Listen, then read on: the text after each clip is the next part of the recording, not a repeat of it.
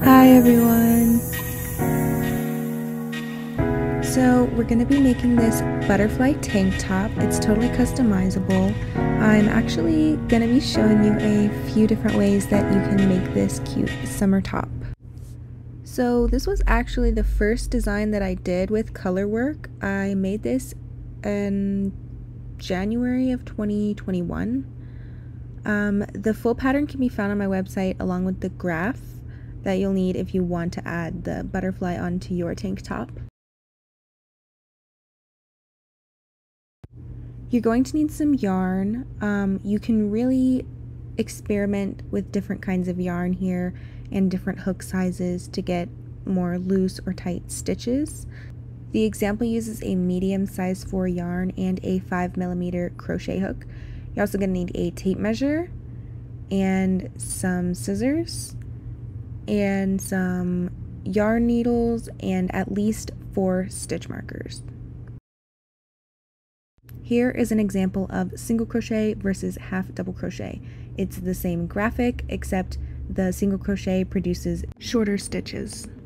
So this top is worked in rows that are the entire length around the chest, and then it is seamed up the back afterwards. So after we work it a little bit, you'll be able to figure out how many rows you're going to need and how many stitches around. You can change the thickness of the straps and make the top any length that you would like. So you can add any graphic to this top, something that you made, something that you found, or something from one of my patterns. All you need to know is the amount of rows by stitches that you're going to have, and make sure that the graphic will fit.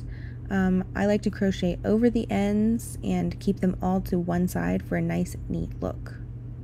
Now if you choose not to add a graphic, you'll have the option of making loose stitches, and I'm going to show you the difference here between the kind of feeling of the fabric. Looser stitches make much more flexible fabric, it's breathable, good for summer, and both of the tops are constructed in the exact same way.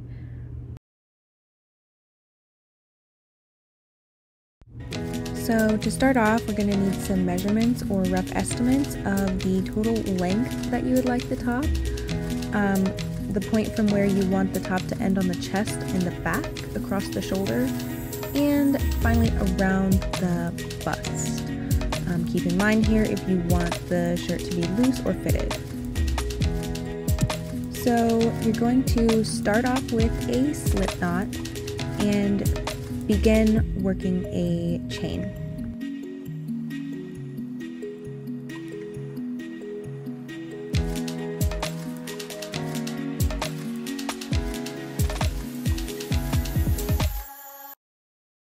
So a crochet chain is a stretchy thing. If you want your top to be loose and flowy like the examples, you're going to measure your chain without stretching it. If you want a fitted top, you're going to stretch your chain and then measure it. The example tops are 108 stitches around, and so that is how long I started the chain with, and that would be for about a size 34 bust to get you a loose fit. And then you're just going to decide if you want to do single crochet and add a graphic, or if you want to do loose flowy stitches, but they work up really quick, so you can do all that you want to. So once you have a chain that fits around comfortably, loose or tight, you're going to determine how many turning chains you're going to do. So if you're doing a single crochet, you would do 1. If you're doing a half double crochet, you would do 1. If you're doing a double crochet, you would put 2. If you're doing a treble crochet, you would put 3. So you're going to then work into those back loops only, and you're going to work all the way across the chain.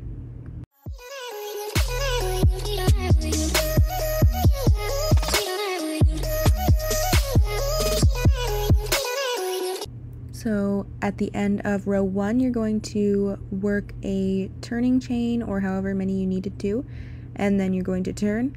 and then you're going to work back down the length of this piece again.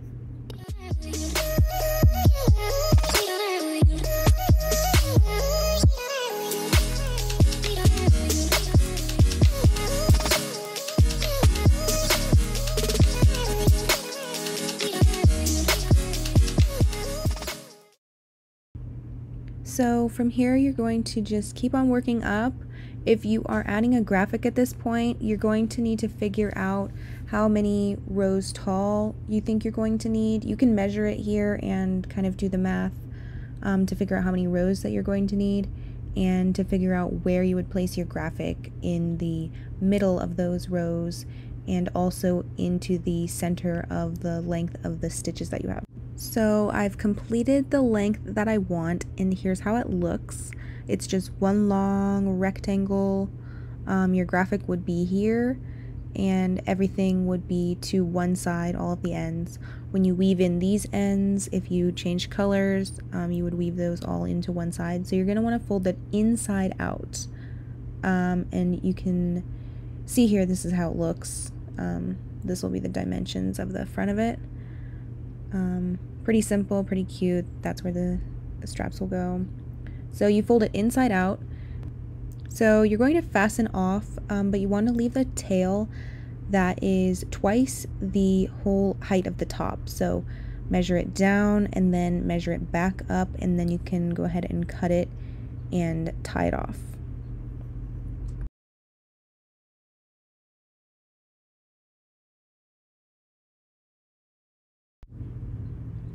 So then you're just going to take that tail and use a whip stitch or a mattress stitch or some other flat stitch and go ahead and seam the back. Since I changed colors, I am going to take these tails and use those to sew together those stripes just to make it a little more seamless. So that's how it looks when it's done. You're going to want to make sure that you place your stitch markers equidistant from that seam. So the back straps will be attached there in the center, and then you want the front ones to also be equidistant. If you put a graphic here, you'll already know what the center is, but if not, you'll have to, subtract from the other ones. I like to put the front straps a little bit farther away from the back ones because I feel like it stays on the shoulders a little bit better that way, but it just depends on the body shape of the wearer. So we're trying it on, and you can kind of get a feel for where you want the front straps to land. So it's easier to start with the back if you add your stitch markers to the back, and then you can count from the back to the front to make sure that you're getting the correct amount of stitches between. So when you add the straps, you're still working inside out. So you're going to pull up a slip stitch through that stitch marker, and then you're going to make a chain that corresponds to the length that you need it, and remember the stretch. So this time you definitely want to account for that. I actually overdid it here. I went about 5 inches too far. I was aiming for 13. So you definitely want to stretch out that strap to account for the weight of the garment, and you don't want to leave any slack on that. So I'm going to subtract some stitches here, and you can see that that stretch makes it 1 or 2 inches different. So I've ended up subtracting it to 36 stitches. So you're going to want to remember the number that you did for one strap, that way you can apply it to the next strap.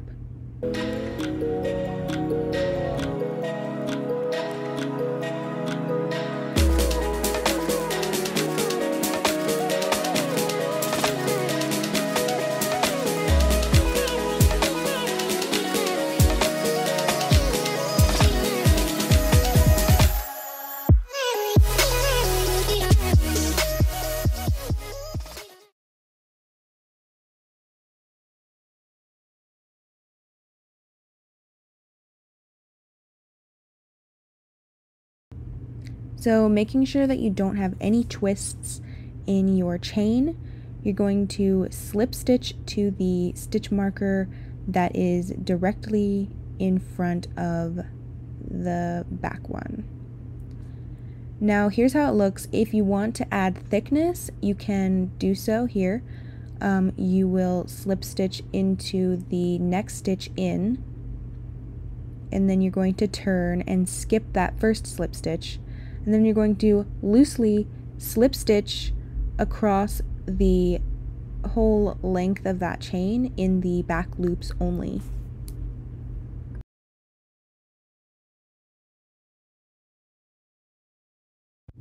When you get back here, you're going to slip stitch into the next stitch in on the back side, and you can fasten off here, but if you want to keep adding more thickness, you can just do the same thing, do another slip stitch, and then go back and forth in the same fashion. You could also work towards the outside, it doesn't make too much of a difference. And then just do the same thing on the other side. I hope that you found this tutorial helpful. I hope it works out for you. Make sure to tag me in what you make this summer. Thank you so much for watching. Enjoy.